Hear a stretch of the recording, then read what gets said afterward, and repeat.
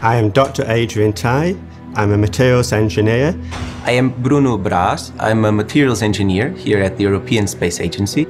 The air that we breathe on Earth contains molecular oxygen.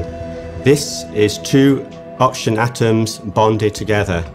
Now, the region of space near to the Earth, called low Earth orbit, still contains some of this residual atmosphere.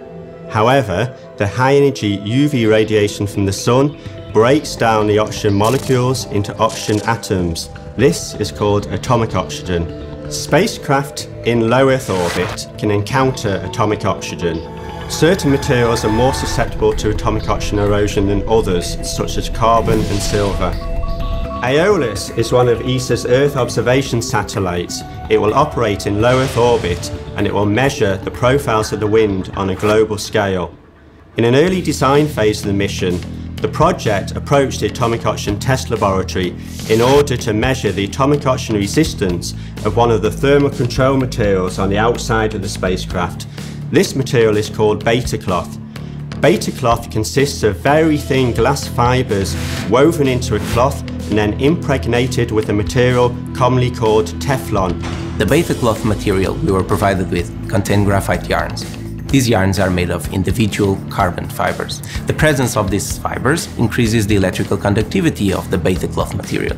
However, it also makes it extremely susceptible to atomic oxygen attack.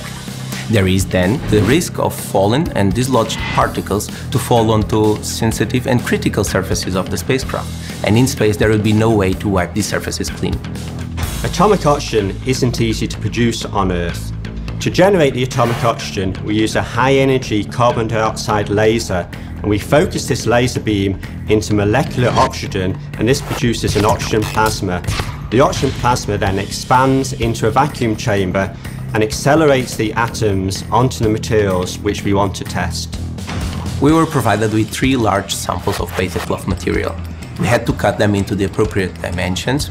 After preconditioning the samples, we measured the initial mass, and then we loaded them into the atomic oxygen facility. In total, we performed 2 exposures with an additional intermediate inspection point where we visually looked at the samples. After weighing the samples, we noticed that there was a substantial mass loss when compared to the initial conditions. These lodged particles were collected on a collector plate that was positioned under the beta cloth samples during the exposure. They could be seen with the UV light. Further analysis of the beta cloth was performed using the scanning electron microscope.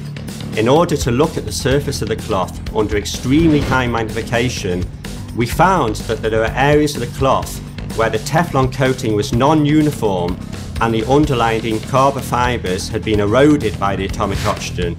This demonstrated that there was a real risk in orbit that these carbon fibres could be released from the cloth and damage surrounding areas of the spacecraft. Eventually, based on the results of the atomic oxygen test, the project decided to replace the beta cloth on the satellite with a beta cloth without the carbon fibre weave. We are very happy to have contributed to this mission by eliminating a potential risk, and now we are looking forward to the launch of Aeolus when our work will be put to the real test.